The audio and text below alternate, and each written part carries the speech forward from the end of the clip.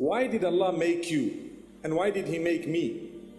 It's important for us to know this, because without knowing it, we will never be able to prepare for the afterlife.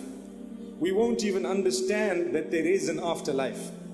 And this is Allah subhanahu wa ta'ala's plan. When He created us, He has indeed given us instruction. He has told us exactly why He made us. This is Allah. He would never have created us without telling us why we were made. So we've all heard the verses of the Quran, and we've all understood that we were created in order to worship Allah subhanahu wa ta'ala. And we've all known that the worshipping of Allah subhanahu wa ta'ala is connected to obeying the instructions of Allah subhanahu wa ta'ala more than anything else. And this would mean if I were to lead my life, in a way that conformed to the teachings of the Quran and the Sunnah of Muhammad sallallahu alaihi wasallam, or in a way that conformed with the revelation or what Allah subhanahu wa ta'ala wanted, then indeed I am successful. And if I were to ignore revelation, then I am a failure. And this is why Allah subhanahu wa ta'ala says, وَمَا خَلَقْتُ الْجِنَّ وَالْإِنسَ إِلَّا لِيَعْبُدُونَ. I have not created mankind or jinnkind except that they may worship me, or that they worship me. So we worship Allah subhanahu wa ta'ala, and Allah subhanahu wa ta'ala has taught us that He has created for us heaven, Jannah, that is awaiting, something beyond this life. And evidence of it is the fact that from amongst us there were people who were more powerful than us, who have already gone. There were people who had more wealth than us, who have already left us. There were people who were far more higher than us in terms of authority, yet they have gone. Where did they go? It's a very important question. Why am I becoming old by the day? Why is Allah subhanahu wa ta'ala making me become old, such that there comes a time when perhaps, if Allah has given us the chance to live that long, when I'm 70, perhaps 75, 80, maybe a little bit beyond that, if Allah has allowed us to get to that, you find the health is no longer as it was when we were in our teens and just beyond. So there has to be a reason. And a loser is he or she who thinks that it's okay, we don't need to think about it. You're losing. Today we are, for example, say the average age of those seated here might be 25, 30, perhaps, I'm just guessing. Thumbs up, see all the older people smiling, mashallah. Yes, 25 to 30 perhaps. To be honest, why are we not as fit as we were when we were 18, for example? It's Allah who tells us that we will continue to show you that you were actually created for a greater purpose, and that is to prepare for the day you are going to meet with Allah subhanahu wa ta'ala. So anyone who is conscious of the fact that he's going to meet with Allah subhanahu wa ta'ala will definitely be successful, because that will lead you to preparing for that day. If I know that, subhanallah, I'm meeting the president or the leader or the amir or the sheikh or anyone else, I'm going to meet, for example, a potential spouse, mashallah, I will make sure that I am prepared for the occasion. I will make sure that the day I go, I present myself as I would like to be looked at and as I would like to be understood. The same applies with Allah subhanahu wa ta'ala, but much more importantly, I want to meet with Allah. Who wants to meet with Allah? We all do. We all should be. And Allah subhanahu wa ta'ala says, He too wants to meet with those who want to meet Him. Subhanallah. Man ahabba liqa Allah, ahabba Allahu liqa'ah. Whoever loves or is looking forward to with a good heart the meeting with Allah subhanahu wa ta'ala, Allah loves to meet that person as well. And this is why a way to meet with Allah subhanahu wa ta'ala is clear in the Quran. And it would be wrong for us if we didn't make mention of this verse in Surah Al-Kahf towards the end, where Allah subhanahu wa ta'ala says, فَمَنْ كَانَ يَرْجُو لِقَاءَ رَبِّهِ فَلْيَعْمَلْ عَمَلًا صَالِحًا وَلَا يُشْرِكْ بِعِبَادَةِ رَبِّهِ أَحَدًا. Whoever would like to meet with Allah, whoever is looking forward to the meeting with Allah subhanahu wa ta'ala, they need to do certain things. What are these things? Two things are made mention of at the end of this verse, or in this beautiful verse. Allah subhanahu wa ta'ala says, فَلْيَعْمَلْ عَمَلًا صَالِحًا. Such a person who wants to meet with Allah, looking forward to meeting with Allah subhanahu wa ta'ala, should do good deeds. What are good deeds? Good deeds are the deeds that are taught to us by Muhammad sallallahu alaihi wasallam.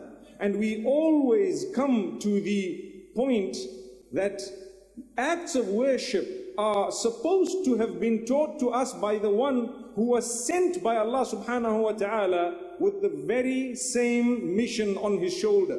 Muhammad sallallahu alayhi wasallam was sent to us in order to teach us how to worship Allah subhanahu wa ta'ala. So any act of worship that we would like to do, let's make sure that that act of worship was taught by Muhammad sallallahu alayhi wasallam. If it wasn't, and if we think we know better, and we think we would like to do an act of worship, but just because a few people who have beards are doing it, wallahi, we stand a chance to lose.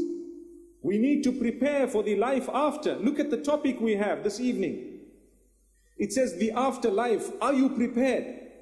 The reality is a lot of us are not prepared. But preparation is taught to us by Allah subhanahu wa ta'ala. How do I prepare for the afterlife? By making sure that the acts of worship I am engaging in are the ones that are correct, upright and taught by the messenger. Why is he called a messenger? Because he brought the message. What was the message? The message was how to worship Allah subhanahu wa ta'ala. And obviously part of it would include what is prepared for those who worship Allah subhanahu wa ta'ala. And inshallah we will speak about some of that this evening as well. But if we think that we know better, and if we think that we can do our own things, and things that were not taught by Muhammad sallallahu alaihi wasallam, and that sound good to our ears, we should remember that we are not preparing for the life after death. We are actually preparing for a loss. We are actually preparing for failure. We are actually preparing in the wrong direction altogether, because Muhammad sallallahu alaihi wasallam is the one who came to teach us. If we are to go against those teachings, we stand to lose. Similarly, if we take a look at the last part of that verse, where Allah says, وَلَا يُشْرِكْ بِعِبَادَةِ رَبِّهِ أَحَدًا. Allah subhanahu wa ta'ala is warning us about polytheism, to worship besides Allah or with Allah some other deities, to have a belief in your heart that someone has one of the qualities or names of Allah subhanahu wa ta'ala. Someone is equivalent to Allah subhanahu wa ta'ala in some way or another. The minute we believe that, we're losing. Why? Because Allah says, وَلَا يُشْرِكْ. A person who is looking forward to meeting with Allah subhanahu wa ta'ala will not engage in any form of polytheism. And today we have a sickness. Sometimes when you talk about shirk, when you talk about association of partnership with Allah and the forms that it takes, people start saying, no, this person here is astray. They're not letting us do what we want. But wallahi, all our speech should rotate around. All our speech should rotate around the acts of worship we are engaging in. Are they correct? And who exactly are we worshipping? If I'm worshipping anyone besides my maker, I'm at loss. I haven't prepared for the day I'm going to die. Because when I die, the person whom I was worshipping, we will find that person in a similar pit sometimes. If that person was not a good person, and even if they were good, we would find them also in need of the mercy of Allah subhanahu wa ta'ala. Take a look at the narration where the messengers are made mention of on the day of Qiyamah, when everyone will want help and they will be seeking some form of intercession. And they will go to the various messengers asking for help, some form of help. And each one of them will say, you know what? I'm concerned about myself. I'm worried about myself. Kullun yaqulu nafsi, nafsi. Each one will be saying, myself, I have my own deeds to worry about. Because Allah subhanahu wa ta'ala has it that way until we get to Muhammad sallallahu alayhi wa sallam, and he has been blessed by Allah subhanahu wa ta'ala on that day to intercede on behalf of those who worshipped Allah alone and who tried their best, but they may have a few deeds that they were not proud of, or that would perhaps on the day of judgment be such that Muhammad sallallahu alayhi wa sallam would be able to speak to Allah subhanahu wa ta'ala in that connection and in that regard. And from this we understand two or three very important points. One is, right now and right here, who am I? I'm a worshipper of Allah subhanahu wa ta'ala. I'm not a worshipper of any messenger, nor am I a worshipper of any creature of Allah subhanahu wa ta'ala. I'm not a worshipper of any grave, nor am I a worshipper of a stick or a stone. I understand that I owe my allegiance to Allah. And I understand that I owe my allegiance to my Maker, the one who made me. And I understand that I'm going to return to Him. And I also know that He sent a messenger to teach us what is right and wrong, not so that we can worship the messenger. That's how the Christians faltered. What did they do? A messenger came to them in order to take them out of the darkness and bring them to the light. And that messenger was Jesus, may peace be upon him, Isa alaihi salatu wasallam. And as time passed, they began to worship the messenger until they called him the God.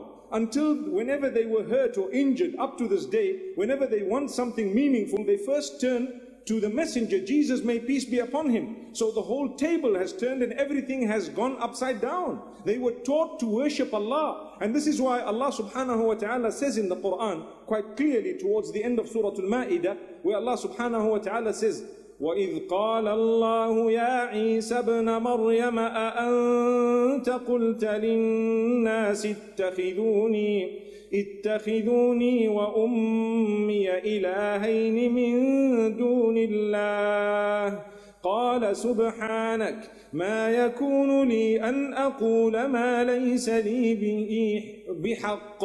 He says, Allah subhanahu wa ta'ala will say to Jesus, may peace be upon him, on that day, on the day of judgment, that, O Isa, did you tell these people to worship you and your mother besides Allah? And he will respond to say, no ways, glory be to you, all praise is due to you, O Allah subhanahu wa ta'ala.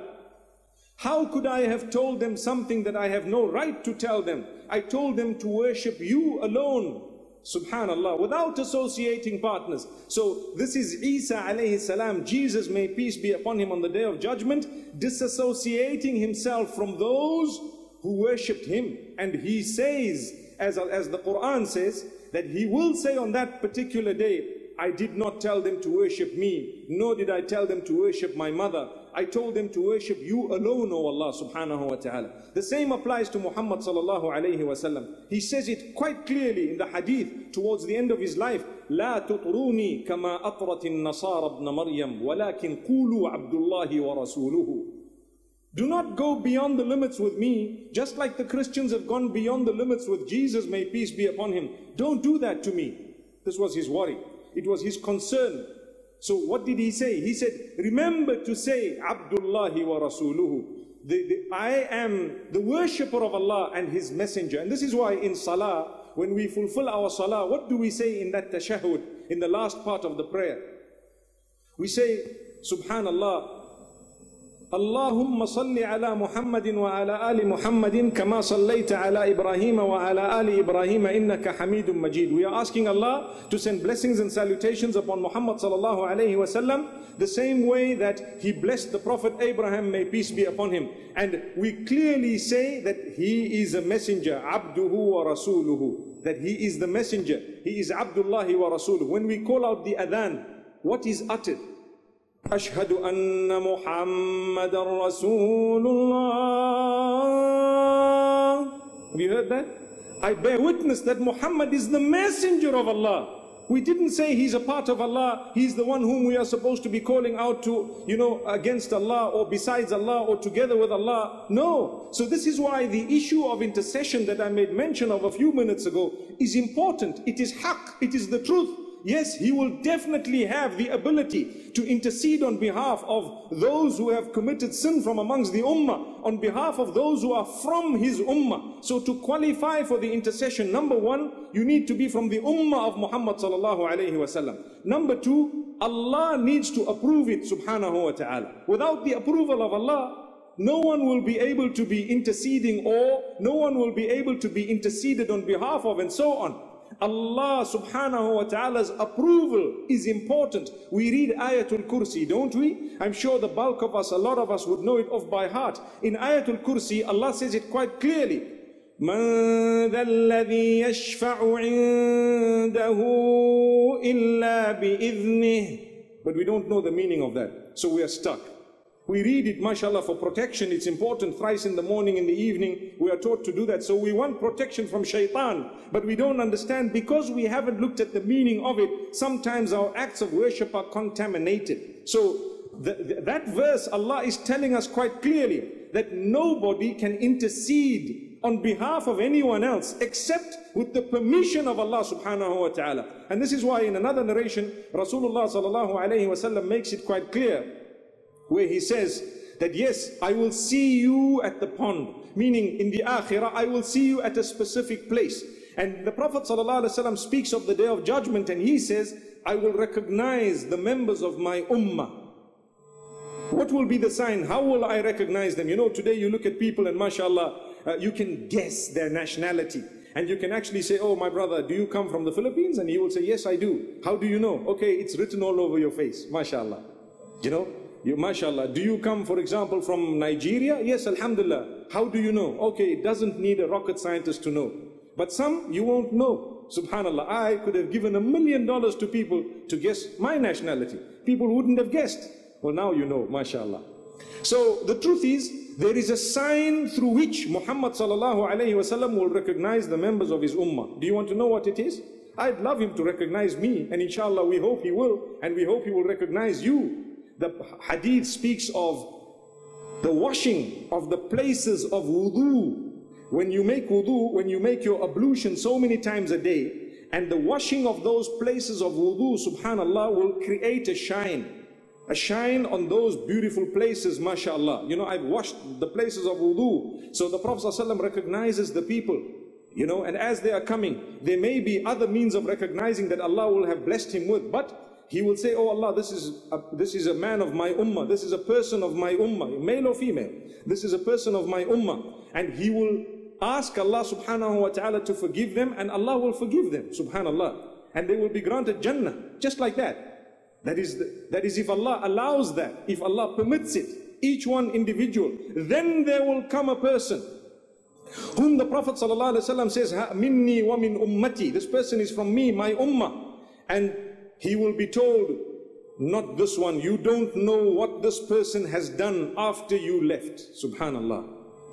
He continued, or she continued to turn his back or her back against what you taught. They did something totally different. You taught one thing, this person did something else.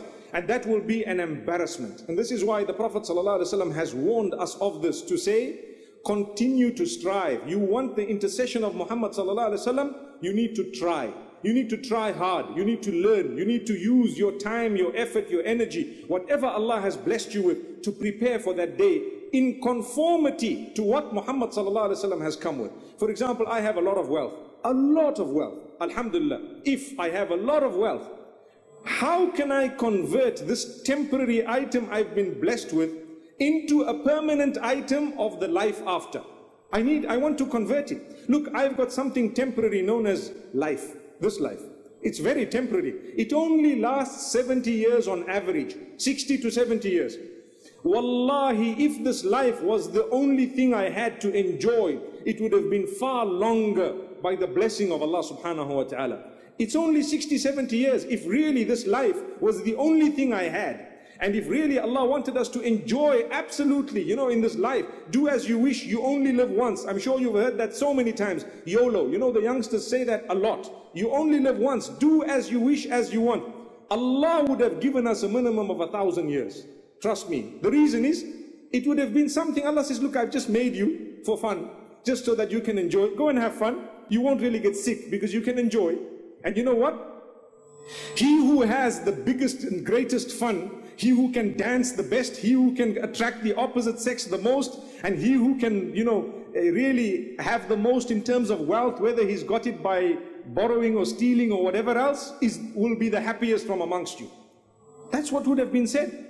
If this life was the only purpose, then that's what would have happened. But what proves to us that that is actually untrue is that we all know that life is temporary. 60, 70 years later, even Bill Gates will not be here. Subhanallah. Anyone else, forget about Bill Gates, that's far. What about us? You know, today I received a message, and inshallah I'd like to share it with you, and I want to actually word it and share it with everyone.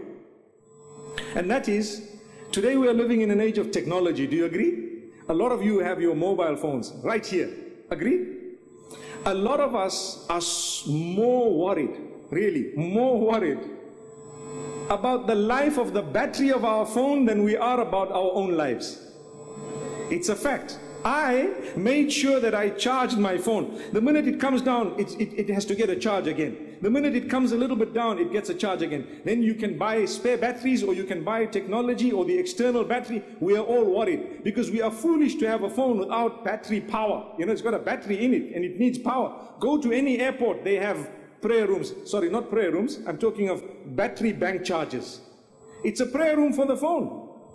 We need to charge ourselves 5 times a day as well. Charge your spirituality. Remember, your battery starts dwindling and you start thinking things you're not supposed to think because you didn't read your salah, your link with Allah. You did not do istighfar. Listen to Muhammad sallallahu alaihi wasallam. We don't want to call it a battery because that's incorrect, but you understand the example I'm giving you. He used to, as the hadith says, kana yastaghfirullaha mi'ata marra. He used to ask Allah's forgiveness 100 times a day, more than 70 times a day, according to the narrations. What is that? That is charging oneself. I'm asking you to do that to prepare for the life after. Then you can ask yourself, am I prepared? You say, inshallah, I hope in the mercy of Allah, I tried my best. May Allah forgive me for my shortcomings. Here I am, I'm going. That's preparation for the life after. Subhanallah. So we are more interested in our phones and the life of the laptop and the iPod and so on, because we have made a plan so that we are not caught unawares. It's a fact.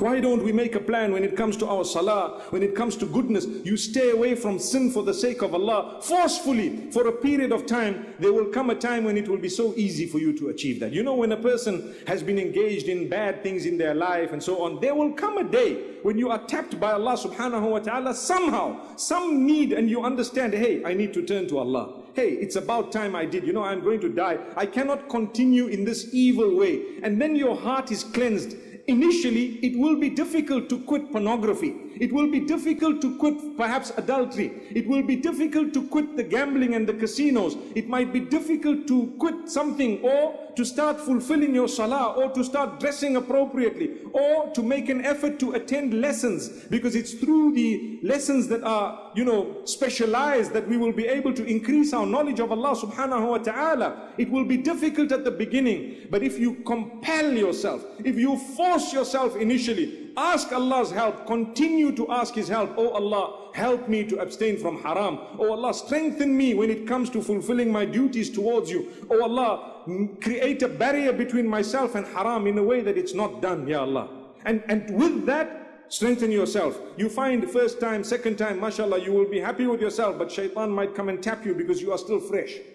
Still fresh. You know, the concrete is still wet. So shaitan is trying, he taps you again. What is he trying to make you do? He's trying to make you forget the bigger picture. And what is the bigger picture? The life after. That's the bigger picture. It is the eternal life. Those who have died for longer than they were alive. Think of that. A man who lived 70 years and died 700 years ago has already died longer than he was ever alive. So he is in dire need of the mercy of Allah subhanahu wa ta'ala. That is eternal now. Now the next life, when we go from this one to the next one, that is completely eternal. And that is what we have to prepare for. So Allah subhanahu wa ta'ala tells us, prepare for that life. And part of the preparation is to understand that the temporary nature of every single thing we have in this life. Everything. What do you have? Today, I was reading of a couple who were the happiest ever. They had 3 children and mashallah, so delighted, so happy. And they never ever dreamt that anything would go wrong in their lives. Subhanallah. You know, we call it going wrong, but it's not going wrong. It's only reality. That's what it is. It's reality. Allah has not kept this life for everything to move smooth. Really, if we had to enjoy, everything would have been smooth. But Allah keeps on reminding you, you've got a problem financially. Why? Because Allah says, turn to me. Remember, this is temporary. Come to me. Subhanallah. So what happened with the family? Suddenly one day the husband passed away. Sudden heart attack and gone.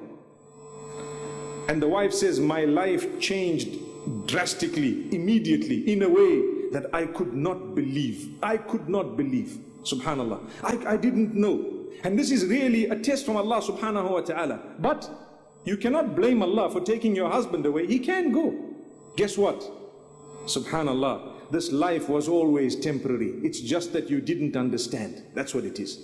And we are all on our own. You know, when Allah subhanahu wa ta'ala describes the afterlife, there are verses in the Quran that we can recite one after the other that explain quite clearly that on the day of Qiyamah, everyone will be worried. They will be concerned. They will be such that, subhanallah, they will forget their loved ones.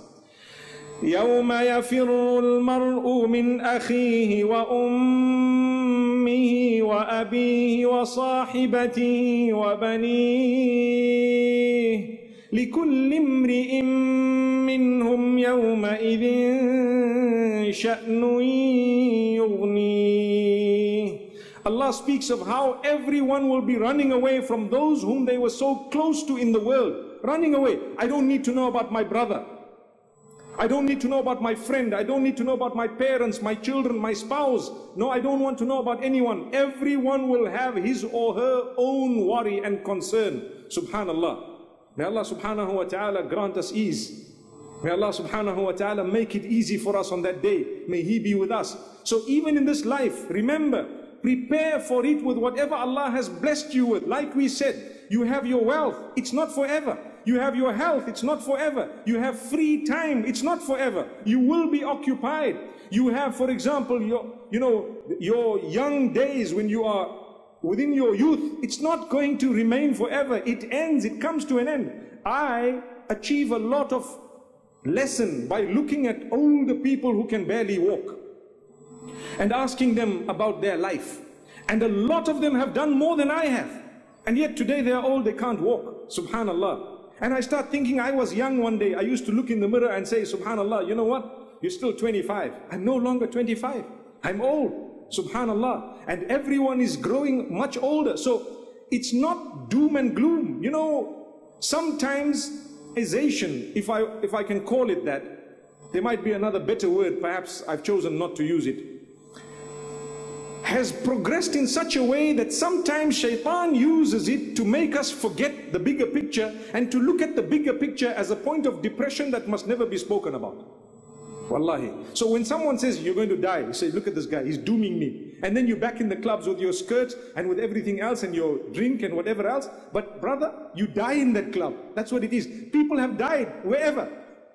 Do you know that Allah subhanahu wa ta'ala's decree, yes, that is what will take you. When your time is up, you can have been anywhere. Your time is up, it doesn't delay.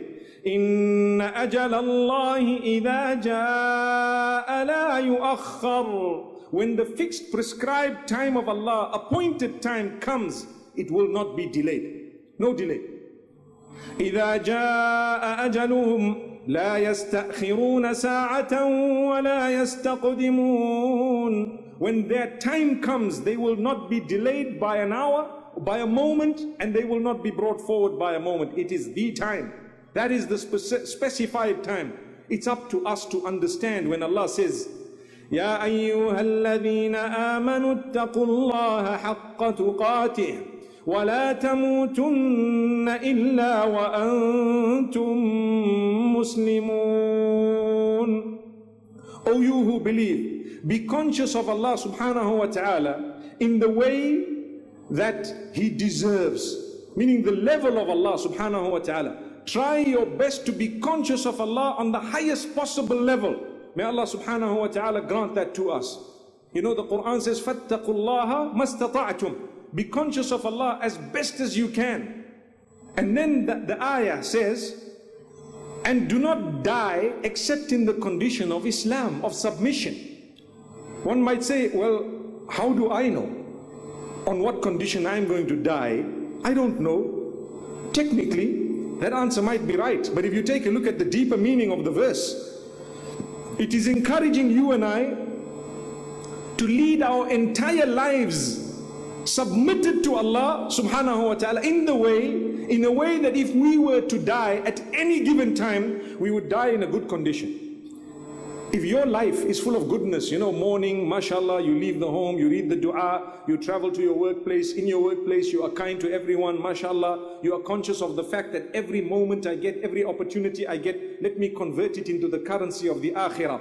The currency of the akhirah, good deeds or deeds. So let me, you know, I see my colleagues, I speak to them properly, I respect people, I do the work that I am, you know, supposed to do for people. I don't just make life difficult for them and so on. And then I read my salah on time, I try my best to read the Quran, I understand, I purify myself, I increase my knowledge, I try to practice upon whatever I've learned. When the time of salah comes, I fight my laziness, I get up. And you know, I might go back home for lunch, or if I'm at work for lunch, I only eat that which is halal. I say the name of Allah subhanahu wa ta'ala. I continue later in the day. I return home. I made sure that I've stopped by the masjid. I've read my salah, gone back home. I've had time for my children. I've put away sin that might be in the form of my telephone and so on. Perhaps just sitting and watching movies. I know that this is a waste of time. I haven't done that. So if I lead my life in this way, that I'm conscious of Allah, I tried my best, I always did good things that were pleasing Allah. The day I die, can I die in a nightclub? That's a question. Can I die with a bottle in my hand when I've never touched a bottle? Can I die, may Allah forgive us and protect us all, committing a sin? Say for example, watching pornography and suddenly heart attack and dead. Is that how I want to go? Well, this ayah which says La tamutunna illa wa antum muslimun, do not die except in the condition of submission, means don't even sin. Stay far from sin so that whenever you die, you will be in the condition of submission. There we are. So this is something very important, preparing for the afterlife in this particular way. Because let me tell you, the day we die, the hadith in Sahih al-Bukhari, muttafaqun alayh, there are so many narrations which make mention of what will happen when we die. And if you understand that description, wallahi, you will come to realize that to prepare for that day is far more important than the next meal I'm going to have. It's far more important than the water and drink that I have. To prepare for the day when the soul and the body are separated. When the soul and the body are separated in a way that one's life is taken. You see, when we are asleep, there is a certain disconnection between the soul and the body. That is when a person is asleep, and it's reconnected when they wake up. But when it's completely taken away in terms of death, when Allah has kept it, you know, the angels are seen and will be seen by every one of us. The angels of death who come to take that soul out, they will come in the form that is either beautiful for the eye or really fearful, such that we are scared to look at them. You choose how you want it. Really, you ask Allah to guide you. And this is why whoever asks Allah's guidance sincerely, Allah will guide them. You know, we say, Ihdina as-sirat al-mustaqim, guide me to the straight path. Yes, Allah has predestined, or it has been predestined, that we will die in this condition and that condition. But Allah has given us the ability to work in this world. We don't know what is in store for us. That is the beauty of it. Had I known and you had known, and this is sometimes people ask you a question of predestiny, and they say, look, you know what, if it's already known that I'm going to hell, what's the point of all this? The simple answer to it is, you don't know, Allah knows, so you work. That's a simple, straightforward answer. To say, do you know where you're going? No, I don't. Allah knows. Well, if you don't know, work towards what you believe you would like. That's it. And Allah will do the rest. But foolish is a man who says, you know, my sustenance is written by Allah, how much I'm going to earn today. Written by Allah, not written by me. So let me sit at home and see, it will come. Well, in that case, it was written that you were foolish and you did not go. So as a result of that foolishness and your lack of understanding, you now must suffer the consequences of losing your job and so on. How can you not go to work? Get up and go to work. You need to earn. At the end of the month, you have bills to pay. But remember, you might not see the end of the month. Why? You might die. Then you have a very big bill to pay. Your account will be taken. How much do I have to pay? There is weight of deeds. Allah subhanahu wa ta'ala speaks about the scales of justice on that day. وَنَضَعُ الْمَوَازِينَ الْقِسْطَ لِيَوْمِ الْقِيَامَةِ فَلَا تُظْلَمُ نَفْسٌ شَيْئًا. Surah Al-Anbiya, where Allah subhanahu wa ta'ala tells us the scales of justice shall be placed. You know, your good deeds, your bad deeds, they are placed on the scale. And whichever one tips the other, so you will be fortunate. Look at the Quran, Surah Al-Qari'ah, where Allah speaks of those who have done deeds that are bad and what will happen to them. فأما من ثقلت موازينه فهو في عيشة راضية وأما من خفت موازينه فأمه هاوية وما أدراك ما هي نار حامية. Normally after that we would hear Allahu Akbar. Do you agree? Because we don't know its meaning. For us, narun hamiyah, it means the rak'ah is over now.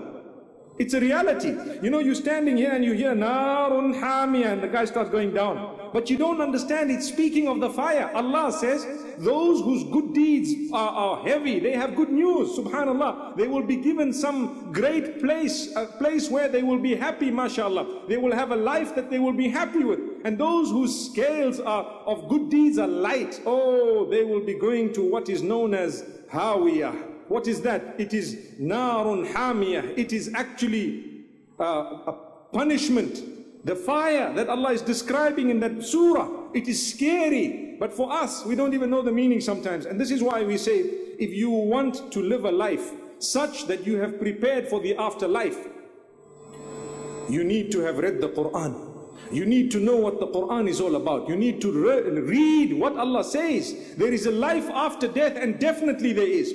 And who is going to be a winner? The person who tried. We are all human beings. We all falter. But the best of those who falter are those who repent constantly. So learn to ask Allah's forgiveness. That is one of the best ways of seeking the paradise that Allah has prepared. Seeking forgiveness. Ask Allah's forgiveness every day. And perhaps you will be closer to Jannah. May Allah grant it to us without reckoning. So the angels that will come to take the soul away will come in certain forms depending on what type of person you were. And the way the soul is removed will also depend on the type of person we are, the type of people we are. So if the person is bad, may Allah not make any one of us from amongst those, the soul is taken out as though it is a rope that has a lot of thorns on it, and it is pulled through the throat and it is coming out struggling, and the person has a lot of pain and the person is struggling and suffering, and that is how it's gone. One might say, why will that happen? Well, that's Allah. I don't have a choice in this regard. It's not from me, not from you. It's Allah's decision. And you know, on that day and even today, we are at the mercy of Allah. That's it. If Allah wants to take us all away, right here, right now, He can do it. It doesn't make Him bad. It just means we've gone to the real life soon. MashaAllah. May Allah make us go to the real life when He knows it's correct for us to go. That dua is not so easy to make, because some people say, no, but I want to live a little bit longer. Well, if it's best for you to go at 35, 40, 45, alhamdulillah. If you missed out another 20 years, big deal, Allahu Akbar. At least you got your eternity. So this is why the Prophet ﷺ used to make a dua, Allahumma ja'al khayra ayyamina awakhiraha, wa khayra a'malina khawatimaha. Oh Allah, let the best of our days be the last days. Let the best of our deeds be the last deeds we've engaged in, so that when we die upon good deeds, we will actually be resurrected upon the good deeds. You die in the condition of salah, by the will of Allah, you will be resurrected in that condition. You die in ihram, you will be resurrected inshallah, bi'idhnillah, by the will of Allah, in ihram. But you never ever read your salah. What are the chances of you dying in salah? You never attempted to go for hajj. What are the chances of you dying in ihram? And we're not saying you need to ask Allah subhanahu wa ta'ala, oh Allah, I'm going for hajj, just take me away there. You know, you say, oh Allah, when you know it's correct for me to go, let me go. And then people say, Ya Allah, don't take me away, I've got kids. So then, mashallah, what do you want? I want my kids to grow old. Okay, my kids have grown old. Oh Allah, don't take me away, I want them to get married. Okay, so now you are now 60, your kids are married. Oh Allah, don't take me away, I want to see my grandchildren. Okay, see your grandchildren, no problem. Okay, then you say, oh Allah, I've seen my grandchildren, but Ya Allah, don't take me away, I want to get them married. And then you see them getting married. Oh Allah, I've seen them getting married, but don't take me away, at least I can be a great grandfather. And it carries on and on and on. And a person is never happy. So this is why, you know, when Allah takes you, He doesn't ask you, should I take you? He takes you. That's it, gone. And when He takes you, you need to know it was the right time for you to go. May Allah make it such that we have good deeds at that particular time. If you have lost out on the upbringing of your grandchildren, if you have not seen your grandchildren, but you will get Jannah, don't worry. By the will of Allah, you will see them there if they have good deeds, inshallah. Don't worry. It's more important for me to get paradise than for me to be with my grandchildren here. If Allah says, okay, I give you your grandchildren, you will see them and you see your great-grandchildren. But what is more important for you, to be in paradise or to be with them? Your choice.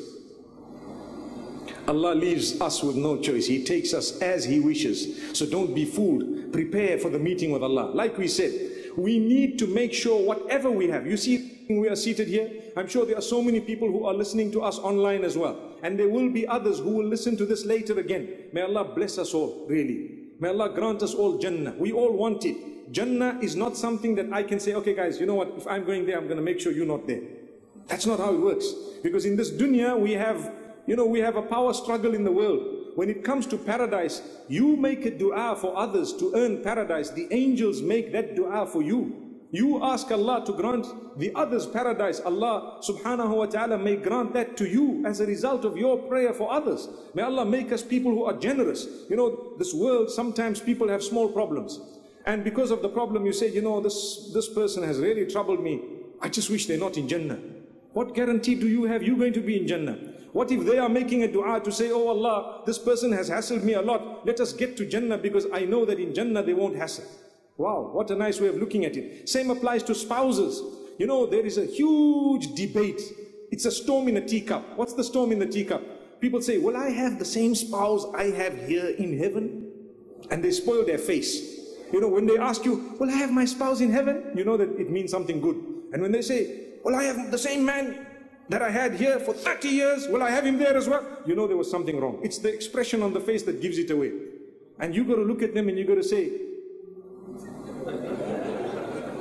yes, you know. And then they look at you and say, what? Can't I have someone else? Well, what if I told you that he'll be the top shot, best person available there completely? What you going to say? I can't believe that, man. Allahu Akbar. So I always say, because people debate, okay, so men will have this, what will women have? And women will have that, so what will men have? Hang on, we're losing focus. Understand, the main aim is to get there. After that, Allah says, فِيهَا مَا تَشْتَهِيهِ الْأَنفُسُ وَتَلَذُّ الْأَعْيُنُ وَأَنْتُمْ فِيهَا خَالِدُونَ.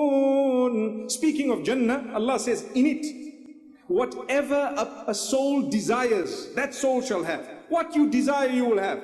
So I cannot desire now and decide, hey, when I go to Jannah, I'm not going to want this man and I'm not going to want this woman.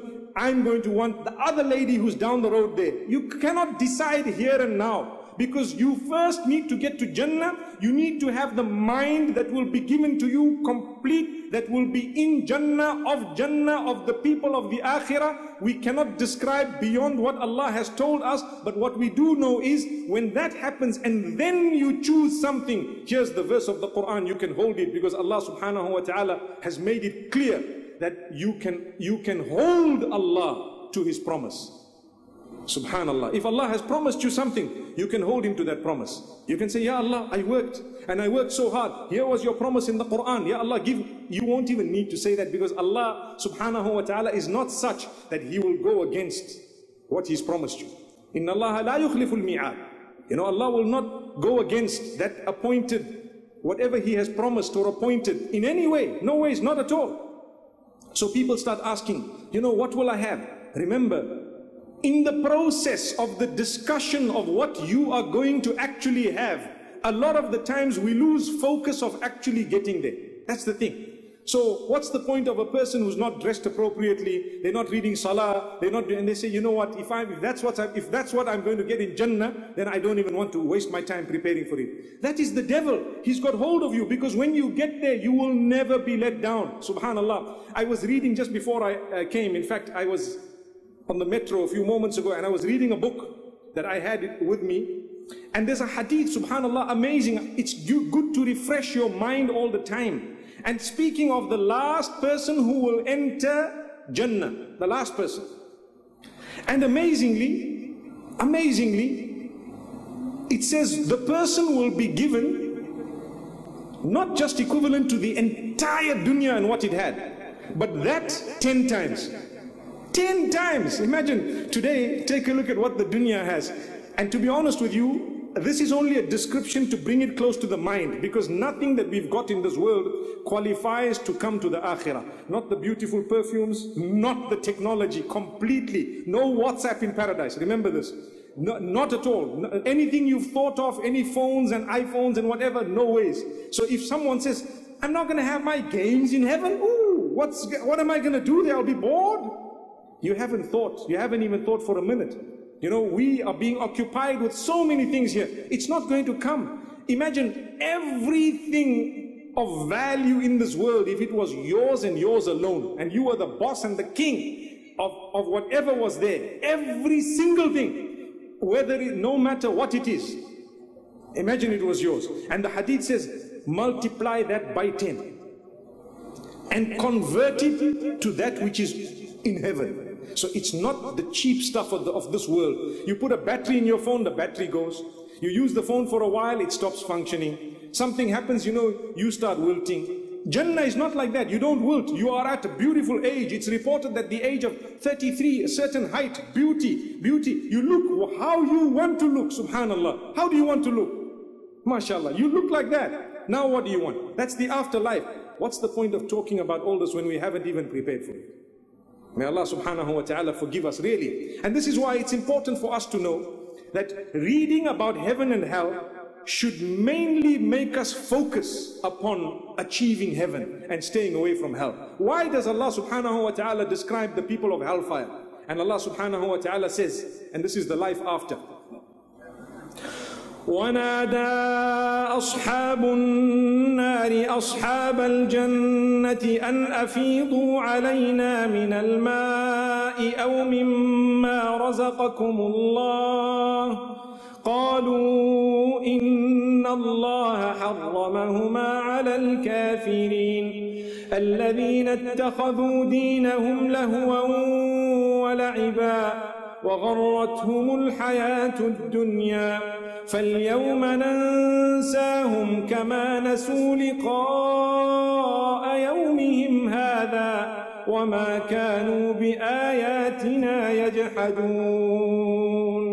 On that day, the people of hellfire will call out to the people of heaven, asking them to pour on them some water or liquid, anything that Allah has bestowed you with, pour it on us. We are struggling, we are suffering, we are being burnt, we are struggling in such a way that this heat is immense and intense. Pour on us something that Allah has given you. And the people of Jannah will say, that's one thing we're not allowed to do. Allah has prohibited that against those who disbelieve. They belied.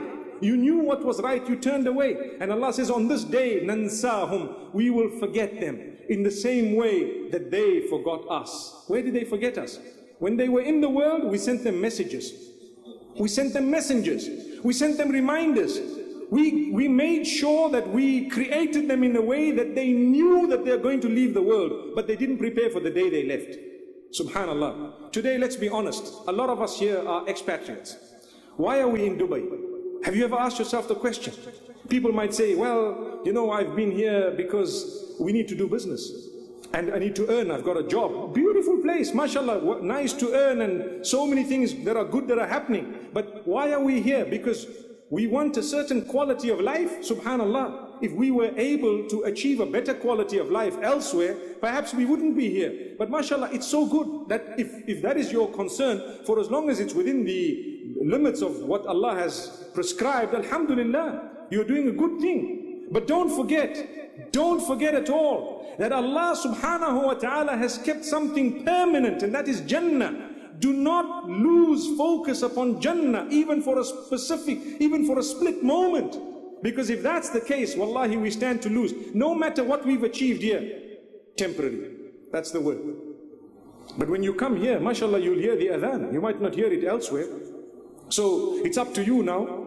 You can't just say, I came here to earn money, so by the way, I'll read Taraweeh every evening. It's not Ramadan. You can't read Taraweeh every evening. You know what's the meaning of Taraweeh outside Ramadan? People miss their Fajr, Dhuhr, Asr, Maghrib and Isha. Come after Salatul Isha, they say, Allahu Akbar, oh Allah, this is my Fajr.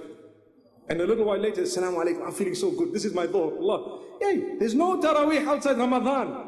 My brother, my sister, there is a time for Salatul Fajr. There is a time for Dhuhr. There is a time for Asr. Remember, when you fulfill it on time, it's one of the first things that you will be asked about as you die. Subhanallah. One of the first things you're going to be questioned about is Salah. As you are taken away, that's what Allah subhanahu wa ta'ala has kept in store. And one of the narrations actually makes mention of how the people will be resurrected according to their keenness and interest in Salah. May Allah forgive us. May Allah make us keen with Salah. Those who were in the first saf, those who read Salah as soon as the time entered, one of the narrations says they will be resurrected in the first saf, meaning they will be resurrected amongst those who were salihin, amongst those who were pious, amongst those who had the same interest. Subhanallah. And the others who were lagging behind and so on, may Allah forgive us, and may that not be the case with us. Remember one thing, my brothers and sisters, there is something so beautiful that we have. It's a gift.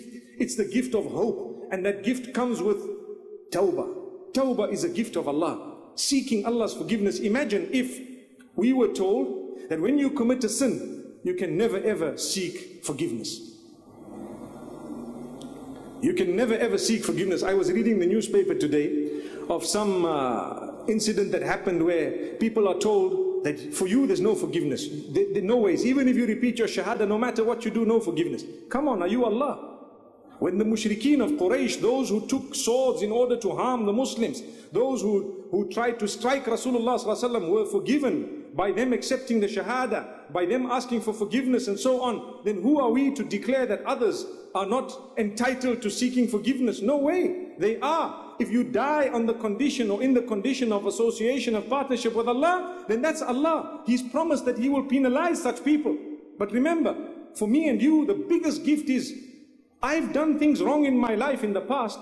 I was speaking about marriage a few days ago when I was in Sri Lanka, and I made mention of an important point to say, a lot of us, when we got married, we had functions that were more like, you know, a Satan's ball, really, where women are naked, men are naked, alcohol present, people are dancing, things are happening, and for you, that's your sacred union of, mashallah, nikah, and we're celebrating it. And people regret it now, 20 years down the line. Like I said, you don't obey Allah, don't expect your children to obey you. That's one thing quite clear.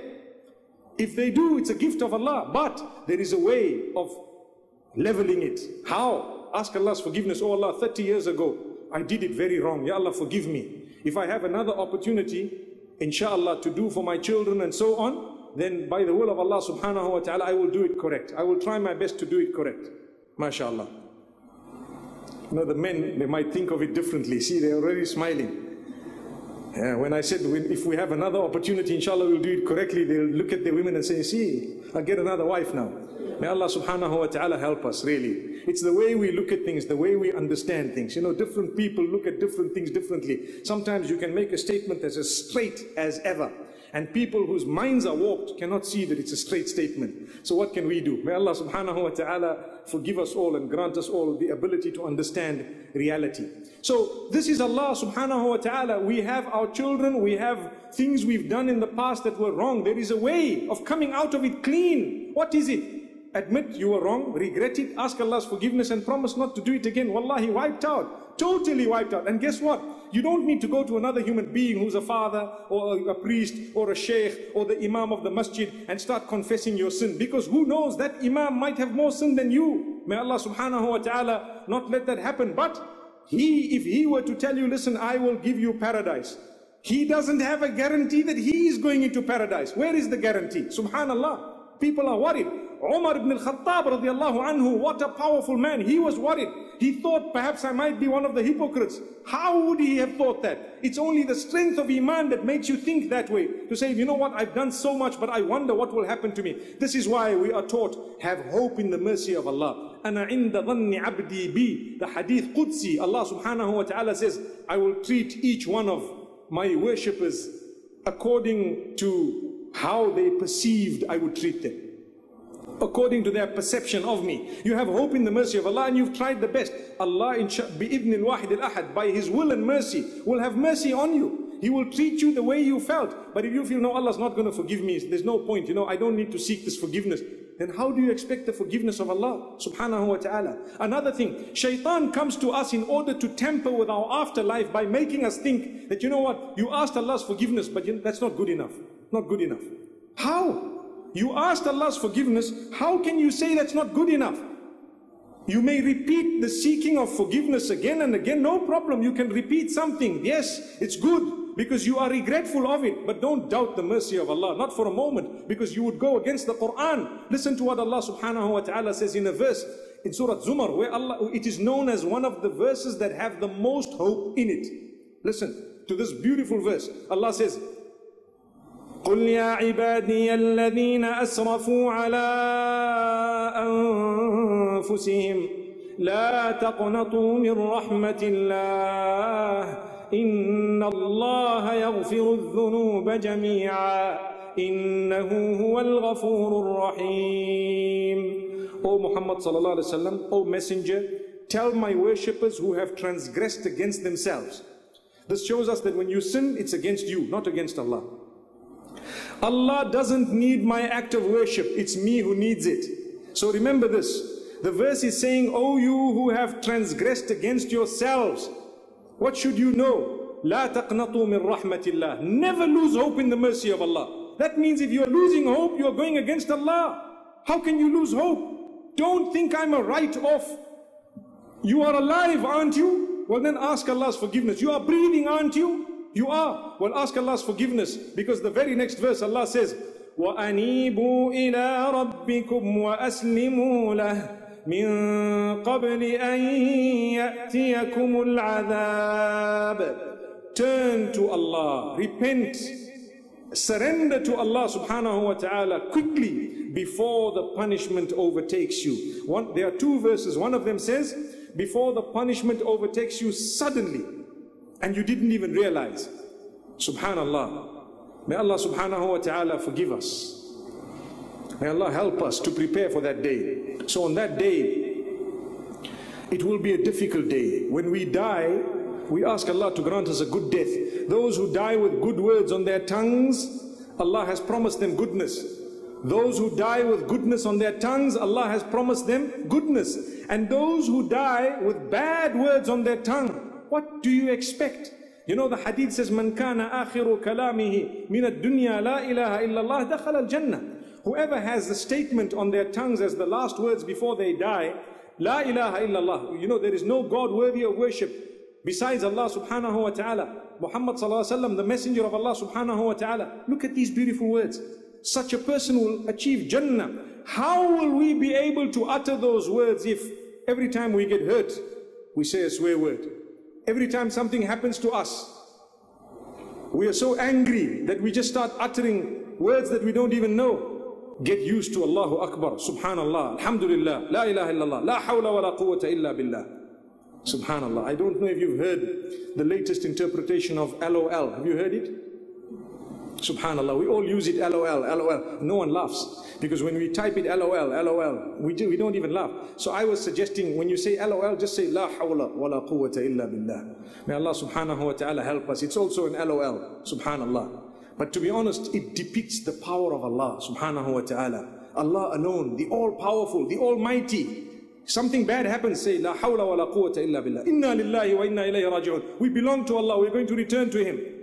This is what will grant us goodness. Learn to utter the shahada. Ashhadu an la ilaha illallah wa ashhadu anna Muhammadan abduhu wa rasuluh. Several times a day. Each time you make wudu, it's a sunnah of Muhammad sallallahu alaihi wasallam. Repeat these words. Allahumma ja'alni min at-tawwabin wa ja'alni min al-mutatahhirin. Oh Allah, make me from amongst those who constantly repent. And oh Allah, make me from amongst those who are cleansed. And inshallah, you'll be able to prepare for the hereafter. This is a way of preparing. Because subhanallah, if the end is good, the rest of it inshallah will be good. If a person has committed sin for 70 years, and the end he repents and he turns to Allah, that 70 years will be wiped out. Allah's mercy is such that He says, those who have committed sin and repent to me and do good deeds, those sins will be converted into deeds that are on the right side of the scale. Good deeds, subhanallah. That's Allah. And that's the plan of Allah. His mercy is far greater than we can imagine. Today, if you have a person who's kind and merciful and so on, they cannot compete with Allah subhanahu wa ta'ala. Allah is much more merciful. Once the Prophet ﷺ passing with his companions and they saw a woman breastfeeding, and he asks the question, do you see this woman casting this little child of hers into hell? They said no. So he said, well, Allah is more merciful upon each one of you than that woman is upon that little child of hers. Which means, subhanallah, we need to try, we need to hope in the mercy of Allah subhanahu wa ta'ala. A person who goes down into their grave after the soul has gone and they are in their grave, imagine what will be the condition of an individual there. We believe that there is something known as the grave being made narrow. How is it going to be made narrow? Allah knows, but we believe it. It's going to happen because it's there. The Prophet ﷺ explained it to us. That tightening or the narrowing of that grave, what will happen? And how the person will be tested so much. And how they will be questioned in that grave. It's the truth. The angels will come and they will seat the individual. How it will happen, Allah knows best. But the questions are going to be asked by the angels. Who is your Rabb? Who is your Nabi? What is your Deen? And so on. And it's no good for us to say, well, I know the answers every day in the morning. I used to say it 20 times. That's not good enough. If you are following, you will be able to answer. And if you are not following, you won't be able to answer. So here is the mu'min, the one who was believing. He will answer just like that. And he will be given a good resting place. A little perhaps breeze of heaven will be released for that person because of the goodness that the person engaged in his or her life. And the other person, the evil person who engaged in bad and did not turn back to Allah subhanahu wa ta'ala, he will say or she will say, you know what? Who is your Rabb? Who is your Nabi? What is your Deen? And so on. Oh, yeah, I heard people saying something and I used to say something as well. That's what sometimes we are guilty of. Do you know how? We heard people reading the Quran, we just read it. That's all, we just said the same thing. Without even thinking, what's the meaning of it? What is it? What is this work? How can I live my entire life without knowing what my Maker said? What a fool! Allahu Akbar.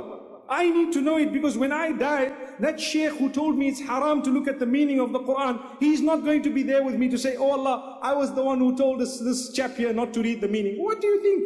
It was you, your brain, your mind Allah gave you. You are responsible, you are answerable. Start understanding Allah's plan by reading His book. That's the only book that is valid in existence, subhanallah. It will lead you to the sunnah of Muhammad sallallahu alaihi wasallam.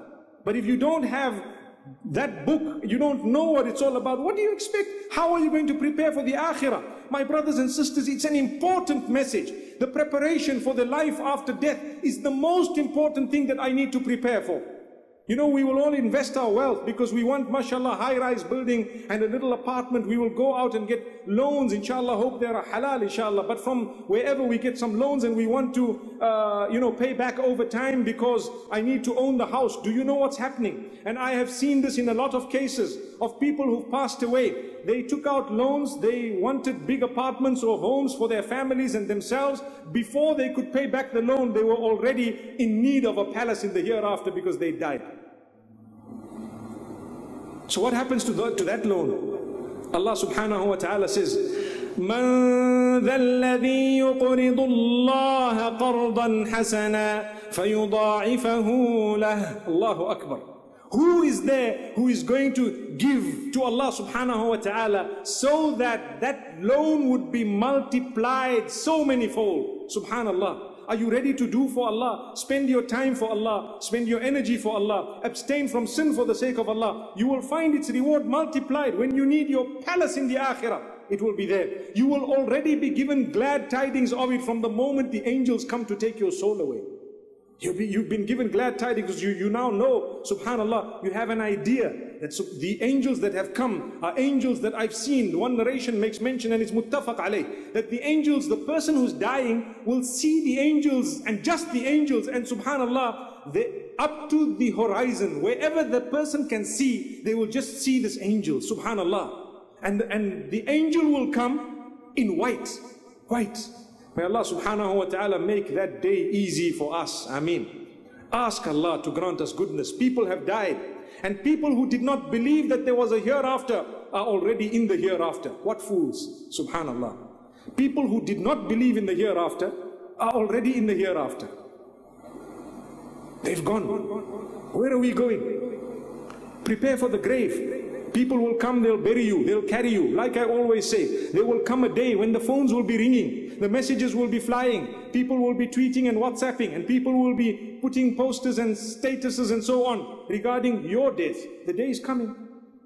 The day is definitely coming. People will phone. How many times have you received a phone call and a message? Someone you knew, close to you. They say, Inna lillah, the person's gone. Ah, Inna lillahi wa inna ilayhi raji'un. How? What happened? Sometimes we are shocked. Shocked. Well, you know what? A bigger shock will be if you were just taken without preparation. That's a bigger shock. May Allah help us. Because when I go, I'm all alone. If you look at your children carefully, and your parents and your brothers carefully, they belong to Allah before they were even connected to you. But Allah used you to bring them into existence in order to fulfill the bigger plan that He has. That's what it is.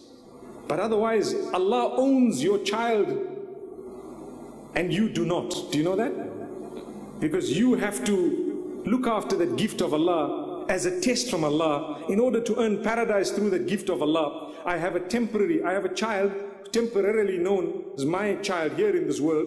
Inshallah, if I use that temporary opportunity to prepare for heaven, I will be getting Jannah solely because of my sacrifice. Same applies with marriage. You're married to someone, it's temporary. But you can eternalize it in certain ways, if Allah wills. Subhanallah. For now, subhanallah, I need to use this gift of Allah that I have by treating her or him in such a way that I earn Jannah. I prepare for my afterlife. It's a sacrifice. It's not easy. And we tell people, and now we need to tell them more and more because materialism is taking over. And we tell people, you know what? Marriage is a big sacrifice, a huge sacrifice. Without sacrifice, you won't achieve anything. Subhanallah. May Allah subhanahu wa ta'ala help us to sacrifice in a way that He is pleased with us. So let's prepare for the day we are put down, when our families will return. And what is left? The hadith speaks of how when a person is, you know, in the form of a janazah, in the form of a dead person being carried, who follows this person? Family, wealth, deeds following this person. They're buried and some things go back and some things stay. What goes back? The family goes back. Before you know it, your wife is married again. Subhanallah. Allahu Akbar. You know, it reminds me, and I must pause for a moment on a lighter note. It reminds me of a person who was really upset in his marriage and so on, and you know, they were not happy. And so something happened, and so, you know, the relationship began to improve and they were working on it and what have you. So the man asks his wife, if I die, will you marry again? That's a question. Imagine, you know, people make their promises as much as they want, but you do not know the circumstances of your spouse. Say, for example, you died and your spouse is struggling so much and they need some form of help. No one's coming to help them. They wouldn't be wrong to marry again. In fact, it's encouraged to marry again, subhanallah. But at the same time, listen to what the spouse says. The woman says, when the husband says, will you marry again? So she says, no. So what will you do? I'll just stay with my sister. Okay, wow, good answer. And a little while later she asks, what about you? Will you marry again? He says, no. So what will you do? I'll also just stay with your sister. May Allah subhanahu wa ta'ala grant us ease.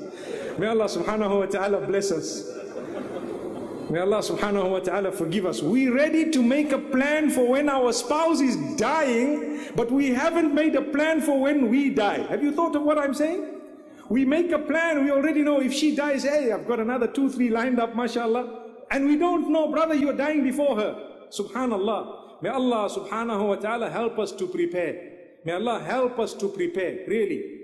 This is something that we need to think about. So I was saying, your deeds are the only things that remain with you. Otherwise your wealth goes back, your children are fighting over it, they've stopped talking to each other over it, they have broken the family into 20 pieces over your wealth. Ask those whom this has happened to, they will confirm, yes, it's correct. And what has happened?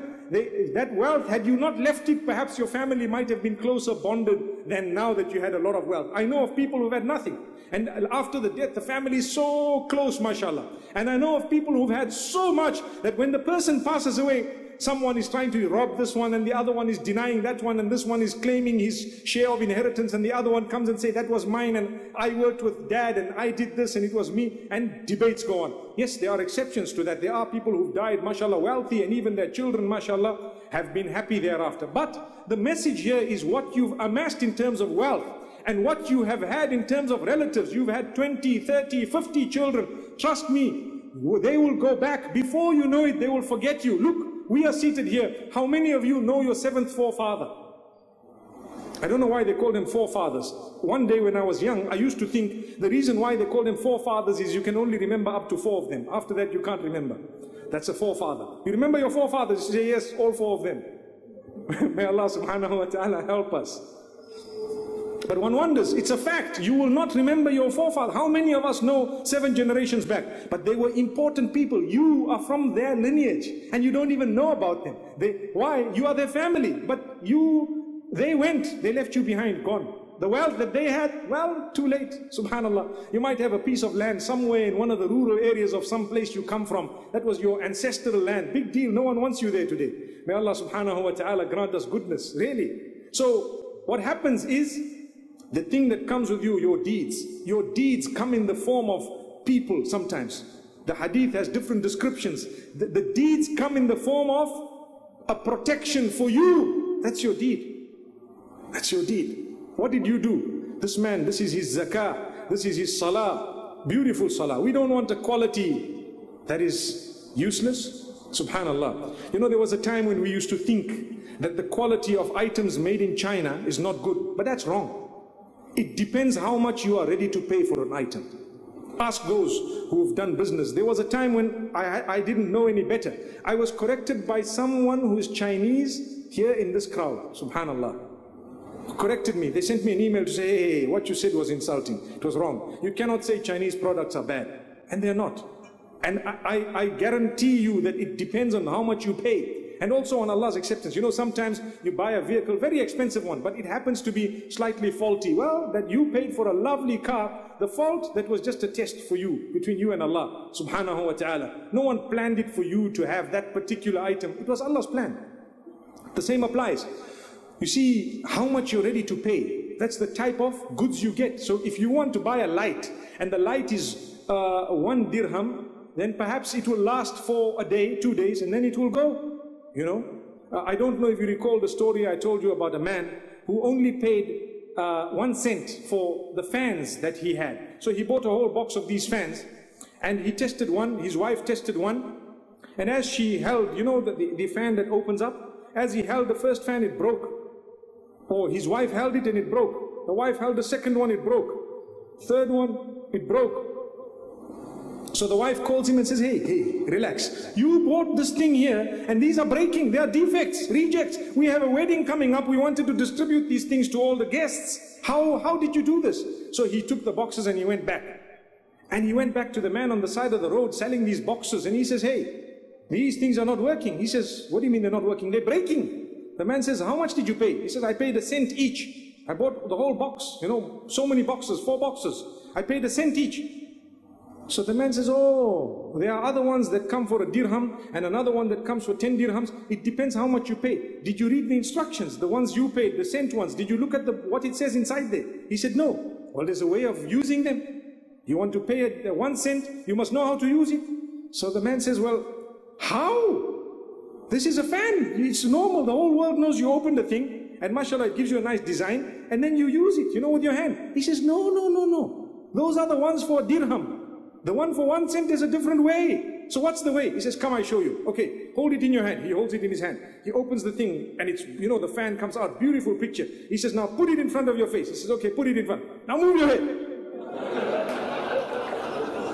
So the man says, what do you mean? He says, but that's if you want to pay nothing, you got to know how to use it. You want the ones that you move, you must pay a bit more.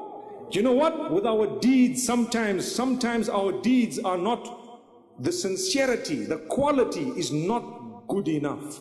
May Allah forgive us. So take a look at Surah Al-Mulk. Allah subhanahu wa ta'ala says, تبارك الذي بيده الملك وهو على كل شيء قدير الذي خلق الموت والحياة ليبلوكم أيكم أحسن عملا وهو العزيز الغفور. We know we read Surah Al-Mulk so often, people know it off by heart. Listen to that second verse. Allah says, it is He who has created death and life for a certain reason. What's the reason? In order to test who has better deeds from amongst you. He didn't say who has more deeds. Because what's the point of doing more deeds when the quality is like that 1 cent fan? What's the point? I'd rather do less deeds with a quality that when I need the fan and the cooling, I will be cool. Subhanallah. So this is why, remember, your farad is your farad. You cannot compromise that. Your obligation, you cannot compromise. But that which is excess and more than that, the quality is more important than the quantity. If you have read the Quran properly and thoroughly and covered it within a span of a month, and you did it correctly, beautifully, trying to understand its meaning and so on, it is far more valuable than whipping through it and telling people, I complete one Quran every third day, or every day, and so on. If you want to read raka'at of salah and offer voluntary salah, it is far better for your preparation for the afterlife if you were to offer less with quality than offering more with quantity and no quality. If you can do both, alhamdulillah, quality and quantity, that is a success. But if you cannot do the quantity of it, remember, it's the quality that counts. These are the deeds. This is preparation for the afterlife. Because when we get to our graves, that salah that we did last minute, you know, it happens every day. Hey, it's Asr. What time is sunset? Okay, sunset is at 5:31, for example. So we say, okay, it's still 5 o'clock. I still got a bit of time. And we're still finishing a game, watching a movie, doing some, brother, stop everything. The time of the time started at 3:35, whatever the time was. You need to put aside everything and read your salah. We always say, tell your work. Don't say, oh salah, I have work. Say, oh work, I have salah. Quit it. The women folk, sometimes they're cooking for you. Because sometimes we come roaring home like a lion. I'm hungry. Have you heard that? I'm hungry. What is there to eat? Hey, poor woman is reading Salatul Asr. And we're shouting. Relax, take it easy. Go and make yourself an egg, inshallah. That egg is more blessed than you screaming in this way while she's trying to earn her Jannah. My sister, don't compromise your salah for cooking. Don't compromise your salah for something else. No. Stop everything. Your salah is your grave. You know why? Your life might stop at that moment. That salah will come and save you. You will get into the afterlife before you know. People say, but you know, my children, they are this, they are that. Read the sunnah, ask the ulama, find out how to fulfill your salah. If your children are troubling you a little bit here and there, you fulfill your salah. Subhanallah. Make sure that you've done it. There is no excuse. May Allah grant us ease. Now I'm just thinking, there might be some people thinking, okay, I'm intentionally going to make a nice long salah, you know, without having cooked. And then I will say, didn't you hear the talk last night? Didn't you hear? I was busy with my salah. Didn't you hear the talk last night? So remember to strike the balance. You know, we are not saying don't abuse things in order to do something that you want to, or not to do something that you have to. Don't abuse things. May Allah subhanahu wa ta'ala help us. So the preparation is such that every one of us, common logic will tell us, I need to prepare. Common sense. But sometimes Allah says, كَلَّا بَلْ تُحِبُّونَ الْعَاجِلَةَ وَتَذَرُونَ الْآخِرَةَ. Nay, you love that which is in front of you now, that which is current. You love it, and you are forgetting that which is coming. And this happens to all of us. What's in front of us, we want it. And what is coming, we forget. Allah says, strike the balance. Use the current in order to prepare for that which is coming. May Allah make it easy for us. My brothers and sisters, what a beautiful evening. Do you think we're going to see another evening like this? Possible, but maybe not. So before we get to the next evening, before we get home, we ask Allah to forgive us. Ya Allah, forgive our sins. Ya Allah, the day you take us away, be happy with us. You know, we say, oh Allah, forgive all those who've passed away, and forgive me the day you take me away as well. We are all going there. Before you know it, there will be a whole new generation. This institution will be run by totally different faces. This whole entire nation will be run by totally different faces, progeny upon progeny, whoever Allah has chosen, but they will be totally different people. The evidence of it is, few hundred years back, they were totally different people, you know. And what happened? Allah's plan is such that those who planted a good seed in this world, they have reaped the benefit of it even after they have died. That's a way to prepare for the afterlife is, and this is something important, a way to prepare for the afterlife is to do something that will be a continual charity in your life. So what I do, I contribute towards a school, I contribute towards a borehole, I try and disseminate some knowledge, I teach people, I spend a bit of time, money, I spend some of my health, you know, the energy Allah's given me to do something. I plant some trees. After I've died, I still reap the reward of anyone who's benefited from the fruit of that tree, from the shade of the tree, from that beautiful school, from whatever I've taught them. These are beneficial ways of preparing for the life after death. This is a beneficial way. But a lot of us are guilty of doing something. What is that? Oh, I need to make Hajj, but I've heard that it's so busy and packed those days. Don't worry, it's okay, I'll leave some money. One of the people who I leave behind will probably make Hajj badal on my behalf. So we leave it. But brother, you were alive. You could have done it. The duty was yours. Then we say, okay, I've got a debt. You know, now when I die, my people will pay it. Watch out, pay it in your life. Do you know that if you have a debt that you've been given a time to pay, it's actually a good deed. That if you've got the wealth to pay it in advance, just pay it. Sort it out now. If you die without the debt, you stand a better chance of entering Jannah. May Allah subhanahu wa ta'ala grant us ease and goodness. May Allah subhanahu wa ta'ala bless us. I think I've spoken for longer than expected, mashallah. The brothers were asking me, how long are you going to speak for? And they told me, you know, the night is young. And I told them, well, I'm not young. So let's see how long we can speak for, inshallah. May Allah subhanahu wa ta'ala bless us all. Wa sallallahu wa sallama wa baraka ala